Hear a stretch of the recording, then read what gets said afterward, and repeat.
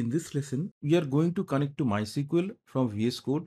As a first step, we need to install one extension called SQL Tools. Let me go to extensions, type SQL Tools, and we can see this particular icon, SQL Tools. We can see the author information and the current number of downloads. Click on install.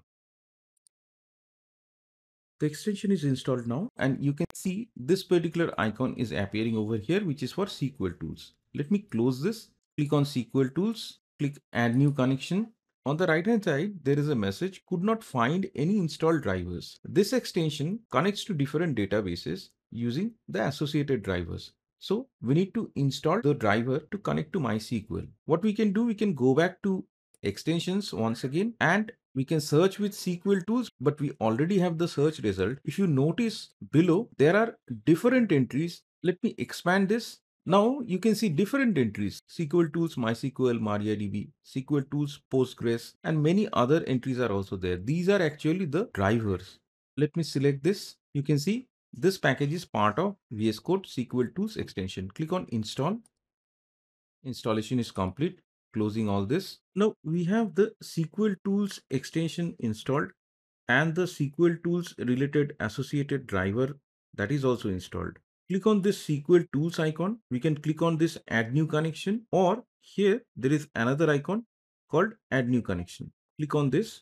Here we can see the same icons under Connection Assistant. This is for MySQL. One important thing, in my local system, I have MySQL instance already running. If I open my workbench, I have multiple databases like DemoDB, DemoDB2, Sys, etc. For this DemoDB, I have an existing table called employees, and within employees, I have some records. Now, going back to VS Code, click on this MySQL, provide a connection name, naming this MySQL test, connect using server and port. There are other options also like socket file, connection string, etc. Keeping it as is. Server address, localhost, port, no change, 3306. Database, let me mention the name over here. Username, in my case, it is the root user. For password, there are different options like SQL Tools driver credentials, ask on connect, use empty password, save as plain text. I'm going to use this one. If required, we can use this MySQL driver specific options. I'm skipping this. Connection timeout, show records default limit, I'm keeping as is. In case you need bigger connection timeout, you can mention the value over here. Clicking on test connection. Here, VS Code is showing a message that this particular extension wants to sign in using SQL Tools driver credentials. Click on allow, providing the password over here. Alternatively, you can use this particular option. It is saying optionally use this key button to store password securely until you sign out using the accounts menu. Let me press enter. Successfully connected. Click on save connection. Now here it is telling me this is my connection and its settings is saved as this particular JSON. And on the left hand side under SQL Tools, I can see this particular connection. Over here, you can see this icon like a plug. If I click on this, it would get connected. Now this is connected, and here you can see a green dot. When it is active, this one appears. Let me disconnect it. It's gone. Again, let me connect. Here, if you expand, the databases would be shown as my user is the root user. That's why apart from DemoDB, I can see other database also. Let me expand DemoDB. Tables and views are there. If I expand tables, I have the employees table.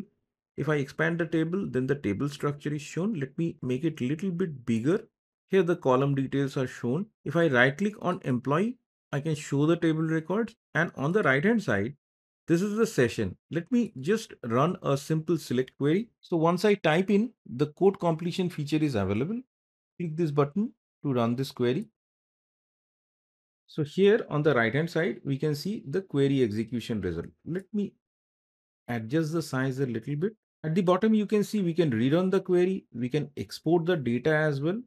If you want to export, you can just click on this export button and it would provide you the option to select a file type, whether it is CSV or JSON, or you just want to copy it to your clipboard. That way you can export the data as well. Pressing escape. Same thing I can do from the left hand side. If I right click on the table, we can show the table records. Let me try that out.